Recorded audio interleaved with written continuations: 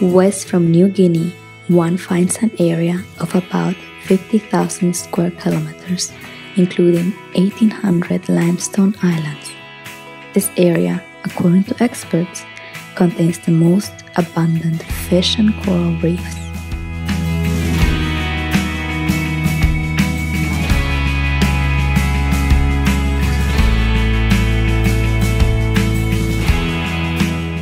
Here, in the middle of the Indo-Pacific, out of the deep blue sea, rise the four kings, better known as Raja Ampat.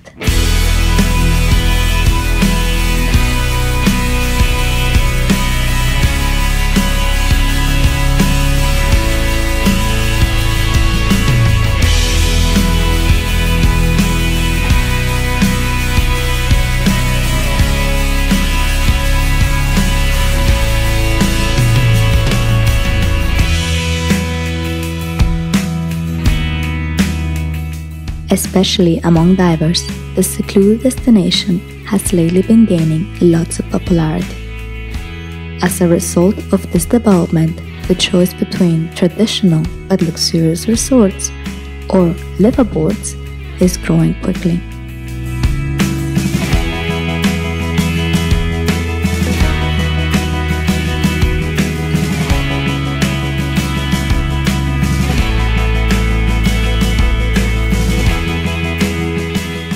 It becomes clear it is worth it to travel all the way to this isolated corner of the world once you put your head underwater.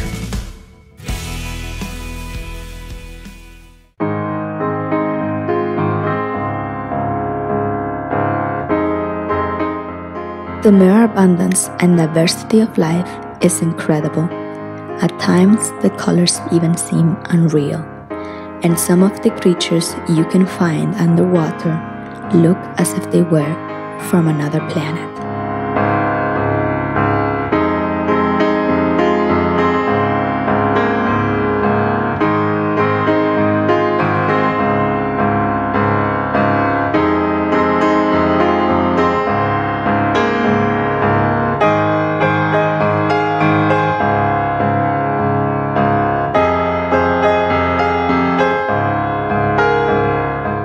"75% of all known coral species are found in this varied topography, making this area very interesting.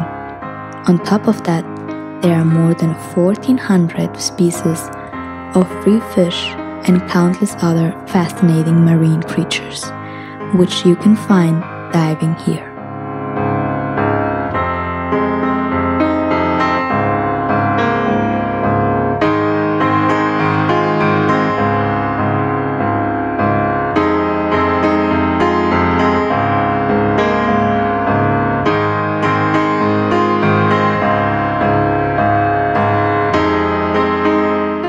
It truly is an explosion of life.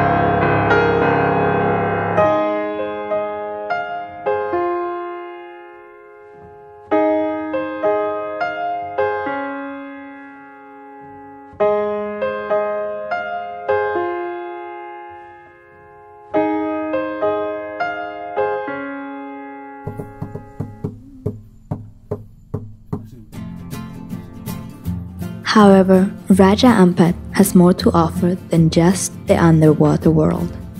Even on land, this destination is very diverse. Pristine beaches, tropical vegetation, and protective mangroves provide ideal living conditions for many land animals.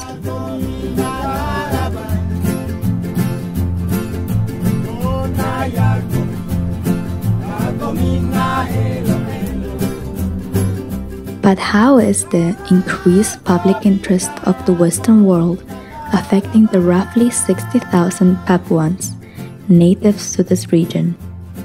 It might surprise you that they gladly share their treasures and culture with us visitors. It could be because many of the resorts are working closely together with the locals for each other's benefit. Whether or not this Western influence is only positive is a different question. But at least for now, the Papuans haven't lost any of their joy for life and are happy for every visitor.